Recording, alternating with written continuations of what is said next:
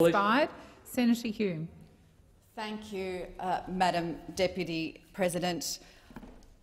I was here 2 days ago, rising in this chamber at exactly the same time and, ironically, to speak on exactly the same issues. This is like deja vu all over again.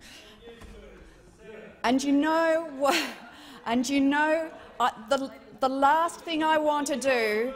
The last thing I want to do is carry this metaphor any further, but I think one more time we have to refer to Alice in Wonderland. This is getting curiouser and curiouser. I am so fundamentally disappointed with the questions on notice asked by those opposite. There is no substance. There is no legislative focus. The government has important work to do, and you, those opposite, have a duty to constituents. You have a duty to all Australians to get your act together, to start dealing with the substantive issues of policy, to get on with the job of statecraft. And I thought perhaps today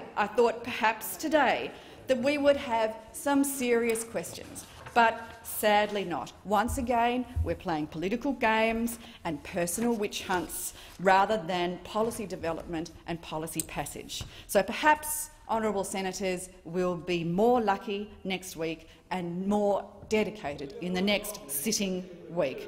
This government, however, is getting on with the job.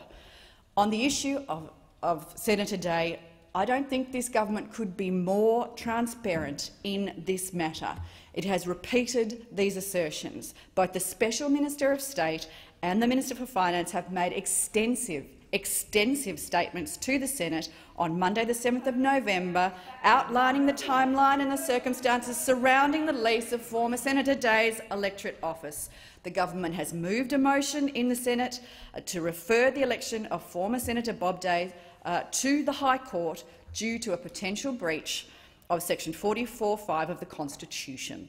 And this passed the Senate unanimously on Monday the 7th of November. There is clearly only one body that has the power to determine whether former Senator Day was in breach of section 44, and that is the High Court.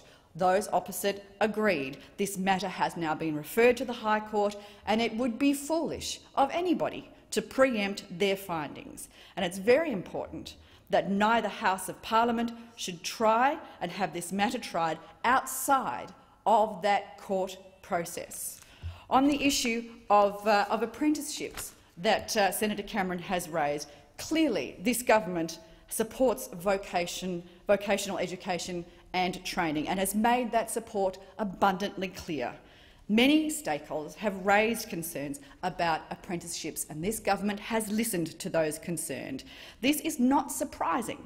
It's not surprising, given that Labor cut $1.2 billion in apprenticeship incentives in government, leading to the largest single drop in apprenticeships on record.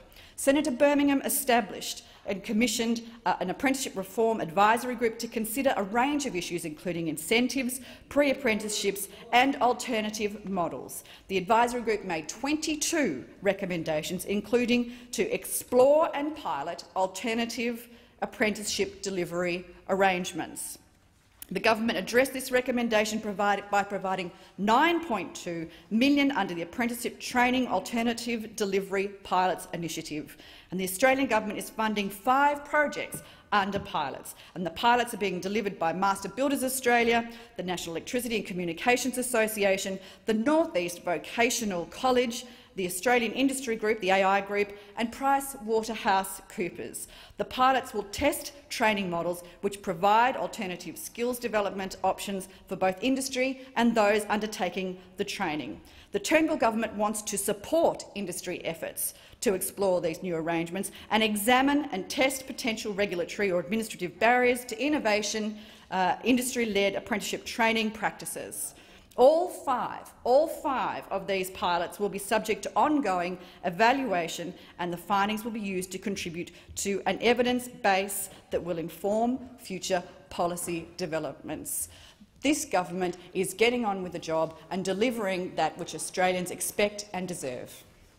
Thank you, Senator Duniam. Senator Watt. Thank you, Madam Deputy President. Sorry, beg your pardon, Senator.